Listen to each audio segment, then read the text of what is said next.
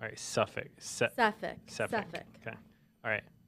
Hello, everyone. Andrew Taylor here. We have Brianna Sefik with us, and we were talking offline about leads and contacting leads and little phone burner tips, and I thought we definitely need to do a quick training on this. So thank you for getting on again. Of course. Thanks for having me. So we were talking about the problems with leads that you've overcome and contact rates, and you actually had said, tell us what you said about the leads with bad phone numbers. Yeah, so when I had first started, when I would buy my batch of leads and I'd get some bad phone numbers, it would really discourage me. And then the more I started doing it, I realized these are actually bonus leads because no one has called them. And I just go on to fastpeoplesearch.com and I type in either their name or their address. And if it comes up the same, then that is a golden door knock because no one has called them about it. They're not getting blown up. And then chances are no one else is going to go door knock them.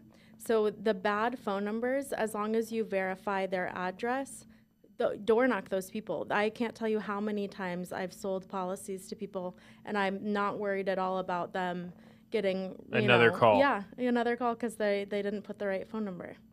That's huge. How often do you do that? Every week. What I'll do is I have a new folder on my phone burner, and those are just bad phone numbers. And so I'll put them all into there.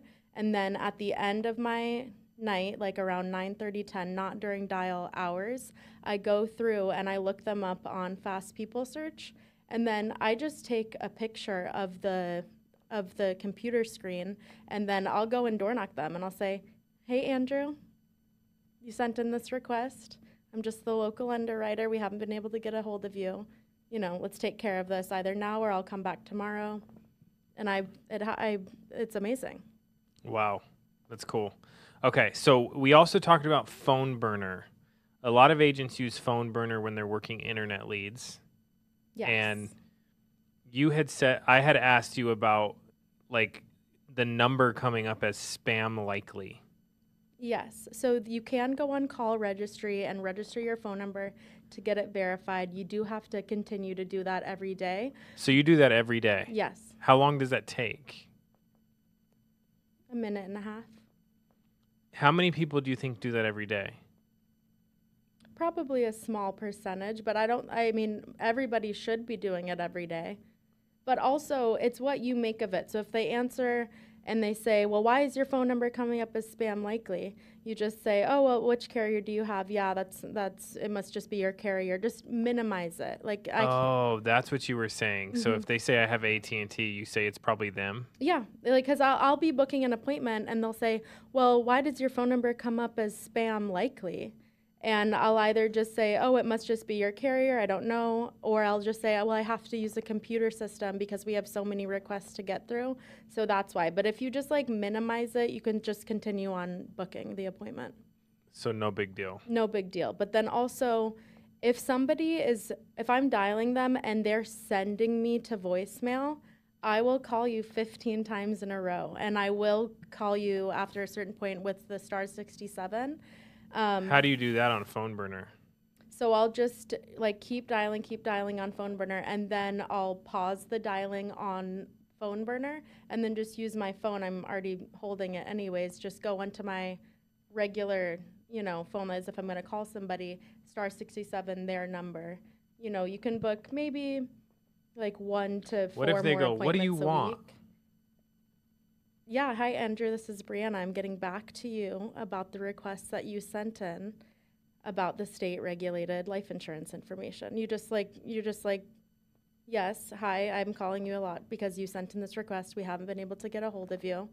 I'm coming over tomorrow. You just say, yeah, I'm calling you a lot because you sent this in? Yeah, I'm sorry, Andrew. We've been trying to get a hold of you. We're getting back to you about the requests that you sent in. You do have to match them. But one of my biggest policies that I ever wrote was a guy that answered the phone, what? Because I had called him 7 or 8 times because he was sending me to his voicemail. And he actually just called me 2 days ago just to see how I was doing.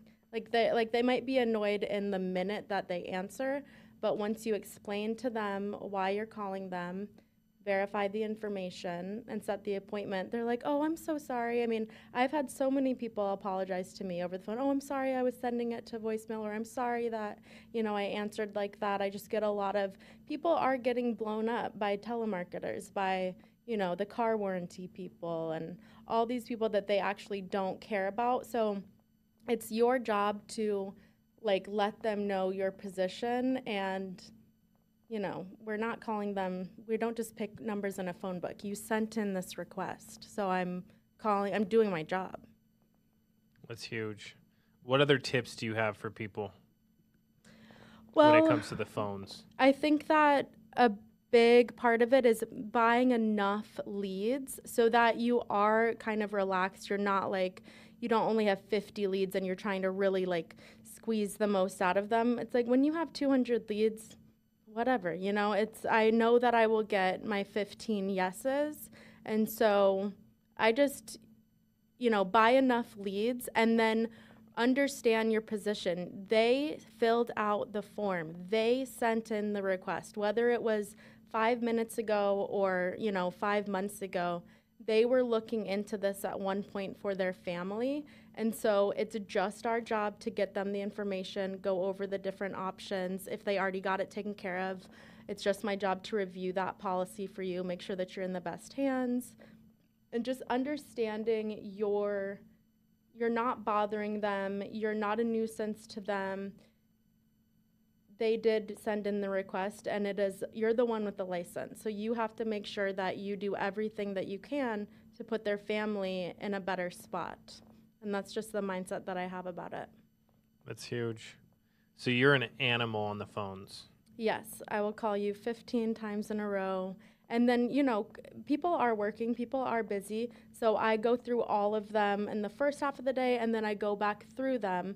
Like on dial days, I am mentally prepared to be there from 8 a.m. until 9 p.m. It is what it is. I'm not worried about what else is going on. I'm not that is my Monday and my Thursday is 8 a.m. until 9 p.m. I can have an hour lunch break and watch a FFL YouTube video while I'm eating, just to keep me in the positive mindset. And then I'm just prepared to be there 13 hours. And then if I'm having a rougher day on the phones, I will leave my Tuesday morning or my Friday morning open so I can dial more, because those morning hours are so precious, and then the evening hours are great for the phones. I mean, I can't tell you how many people I see that will come into the office, and they come in at 10 a.m. and they leave around 4 or 5, and they wonder why they're not having the success that they see. They start at 10 yeah, they just a.m. Roll in. What am I going to dial today? Yeah, they don't even have their leads set up, and it's you have to be prepared the night before, and then you have to have the mentality that I am going to book 15 to 20 appointments. These people requested it. They need me. I don't need them.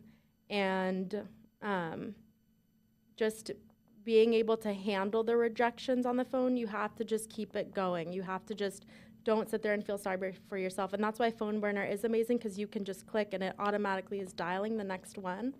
But don't feel sorry for yourself. You just have to keep it going. And then even if you have a rough day, you can call those same leads in a month from now, and you'll book appointments from the same people that told you, to kick rocks. So one of my friends who's pretty lazy, I always mess with them, and I'm like, this is what your schedule's like. You wake up at 10, and then you go what's for lunch?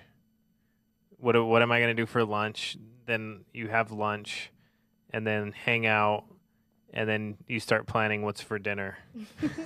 Hey, I've lived like that. That is not a bad way to live. It is amazing.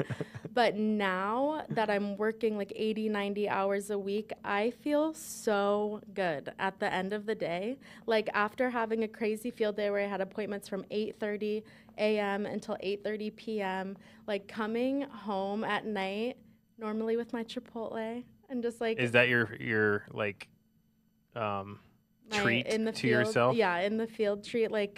Even if I have a rough day, I love, because because you can order on the app. It's just so convenient. So I'll just like get Chipotle. But like I feel so good at the end of the day from like working so hard. Even if I had a terrible day and I had 8 sits, 0, you know, didn't help anybody, I still feel so good and so fulfilled with working hard. And I think that that's amazing. Okay. How do you feel if you say you're going to do it and then don't? Terrible. Yeah, terrible. Me too. I still to this day, if I say I'm going to do something and I don't do it, even if it's get up at a certain time, it just sets the wrong tone for the entire day. Yeah. It's almost like taking a loss at the beginning of the day. Right. Yeah, that's why I like making your bed, just that little win. And yeah, the little wins. And then you'd be surprised the compound effect. You know, you might not feel it in the moment, but you, like we all say, you can have a bad day, you might have a bad week, but if you show up and put the activity in, there's no chance that you're going to have a bad month. But it's easy to get discouraged and then, oh, well, maybe I will sleep in a little bit tomorrow and maybe I will like not dial for that extra hour. It's those little choices that you make. Being at the office at 7:45 a.m., being, you know, going that extra, doing that one extra door knock, like all those little things, that is where like the real And they add magic up. happens. It really adds up. The little things add up. Yes, definitely. And just, I think that it's very easy to be emotional in this business. I mean, it's money that you're putting into it, it's your time, it's the rejection and everything. But I think the less emotion that you can have, and if you just really treat it like you've just put in the code to your brain and just don't deviate from the code and just, this is my schedule, this is what it is, whatever happens, it doesn't matter, I'm going to show up every day. That's when the you little really stuff see matters. success. So like probably like 5 years ago, I was just like drinking and partying all the time and eating terrible food. And I gained like 40 pounds. Okay. And I had to lose the 40 pounds. So I started looking into like eating good and exercising and all this stuff. Right. Well, I asked my friend who's like he puts people on meal plans and like counts like your macros or whatever. But I was like, okay, how many hamburgers do you think I've eaten in my life? And we're like trying to guess, right? And I was like, if I just had one bun instead of 2 on every hamburger I've ever had, would I weigh how many pounds less would I weigh right now? And we did the math, and it was like 40 pounds less. Wow. So the reason I'm saying that, and that's kind of a crazy thing to a crazy analogy, but the little stuff ends up adding up in the end. So like that door knock, that extra call, that extra hour on the phone, all that stuff adds up and ends up being significant at some point. Yeah, I mean, definitely. Think about how much you're missing out if you're not serious about your schedule. Because if you're not serious about your schedule, it just makes it harder for you in the end. It might be harder in the short term to be diligent about your schedule and to like be very serious with your time, but you can accomplish so much in 2-3 years versus if you just did it a little bit here, there, that might take you like 6 years to get to the same place if you just put your head down and were serious for 2-3 years. Yeah, that's huge. Well, thank you for sharing. I think this can help a ton of people just getting a higher percentage of pickups on the phone, you know, and squeezing out those extra door knocks. So and door knock those bad leads. And you did 70 policies last month. So this isn't like you're saying to do something that's not working. Right. No, you can definitely, the system is laid out for you. Like FFL has made it so simple.